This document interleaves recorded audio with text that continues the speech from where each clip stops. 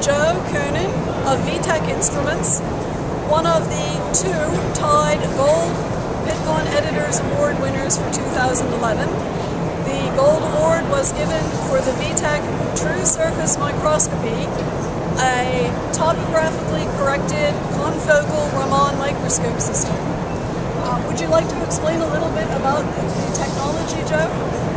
Yes, with confocal Raman microscopy on rough or bended surfaces, you have always the problem to stay in focus. And we tried out of focus, we tried also with other methods, but it turned out that this don't work very well on all surfaces. So we had the idea to find and include a sensor which works on all surfaces without being in touch with the surface, like an AFM or a profilometer. And we found a so-called chromatic confocal sensor, which is in fact a very, very bad chromatic corrected lens. So therefore the foci for blue light, green light, red light are far apart from each other.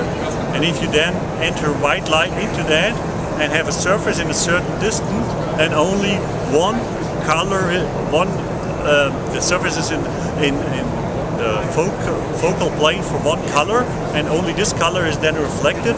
Analyze this with a spectrometer, you get the color, and therefore you get a distance from your sensor. So that's a quite fast, very accurate. So it has a Z resolution of about 100 nanometer, lateral resolution about 10 micron confocal sensor.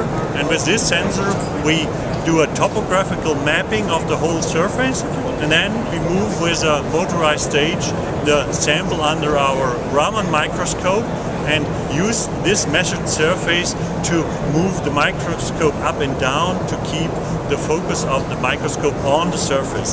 So therefore we can measure, for example, on a rough tablet, or we can measure on a tilted rock without having to polish or other methods to make the surface flat.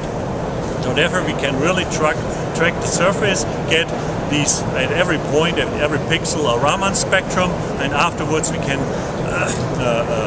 evaluate these huge number of Raman spectra, maybe 50,000, maybe 20,000, maybe 100,000, for example for line precisioning or for line width or for integral line intensity, or even more advanced techniques like basic analysis, principal component analysis, cluster analysis, so we can get the distribution of different chemical species on this surface.